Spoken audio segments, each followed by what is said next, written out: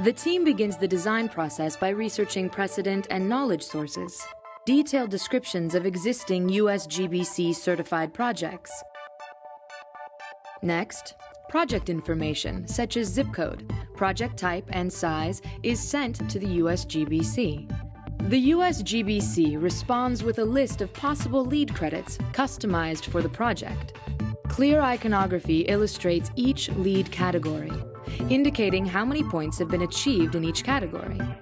The research team adds a carbon icon, which tracks credits that contribute to reducing the total carbon footprint of the building. Credit goals are set to yes, no, or maybe.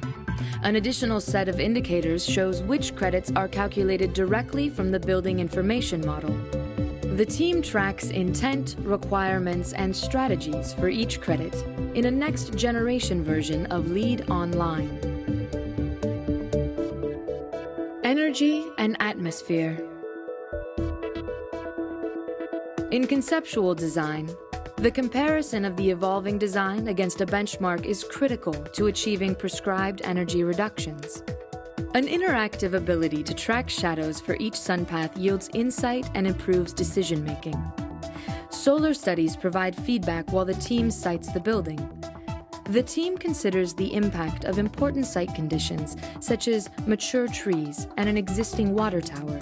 Comparing different schemes against one another provides knowledge about trade-offs. The schematic energy meter shows comparative energy analysis for different options. Indoor environmental quality.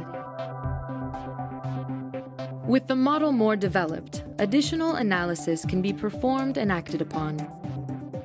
In this scenario, the daylight analysis view shows that the project hasn't achieved daylighting LEED goals. Increasing the window height brings more light into the workspaces. The simultaneous aggregation of this rich set of information, the model, color-coded plans, LEED credit listings, scores, and graphic analysis, enables designers to observe cause and effect directly. 2 daylighting credits are achieved, but at the expense of losing an energy credit. The project team brings in a daylighting consultant to provide alternative design strategies. The interface allows multiple means of making contributions. The consultant sketches a design directly onto the interface, suggesting sun shading devices to block out direct solar gain and also bounce light deeper into the space. Horizontal and vertical louvers are added to the model, reducing total energy consumption while maintaining the 2 daylighting credits. To further improve energy efficiency, the designer experiments with glazing alternatives, such as low-E glass for the south facade. When the effect of decisions on LEED targets and potential points is immediately evident, sustainable design insight improves. The system indicates the project is tracking well against the set goals for energy and indoor environmental quality. Water efficiency. Additional credits are also considered, such as water efficiency.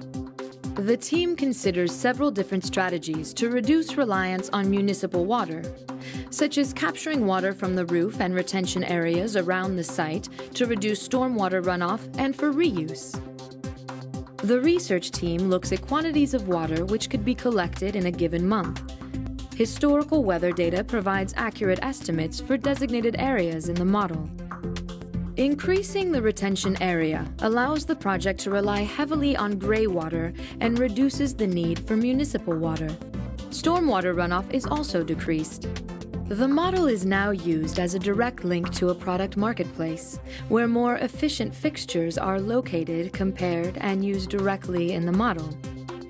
Using low-flow fixtures throughout the building reduces the amount of water the building will use. Materials and resources. The focus now is on tracking and calculating material quantities for LEED credit purposes.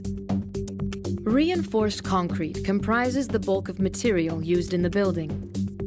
Moving a recycled material slider over the model view filters the model and shows the amount of recycled material in the concrete floors.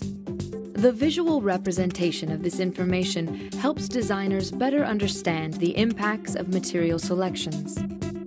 The team changes the floors to use a locally produced fly ash mixture to gain LEED materials credits.